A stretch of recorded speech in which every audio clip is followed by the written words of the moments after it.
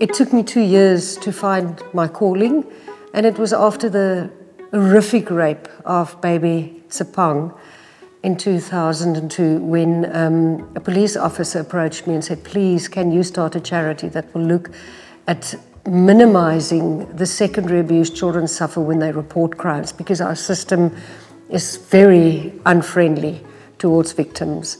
And it took me a while to listen to him, but Matla Bana was founded in 2002, and we are 21 years old, and it's still my calling, and I'm just living a calling. So we really try to help children when they go through that first few hours of reporting the crimes, and mostly the kids we work with are kids who have either been raped or sexually assaulted. So we focus on supplying comfort packs to them. We have an education program, and this year we're doing an anti-bully program with Captain Bullybuster.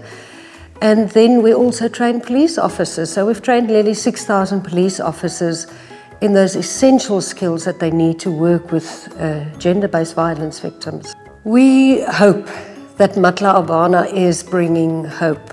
It's a very traumatic time for those children when they report the crimes, and often they feel like they've been left alone and they've been hurt by society.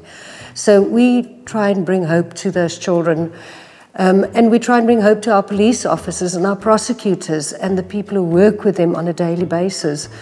I was 9 years old and we were living in Windhoek, and my mom was the military camp nurse, and she took me to a refugee camp where I met families who had to run from Angola, and I met mothers who had to leave their children and lost their children, and I think that had a huge impact on my life, and that's where I just got a heart for people and for helping. If I had all the resources in the world, it's the most difficult question to answer.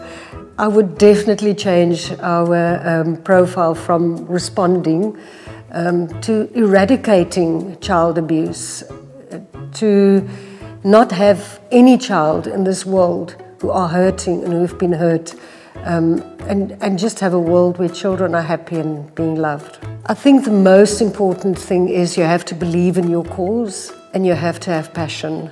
If you have that, you can do anything.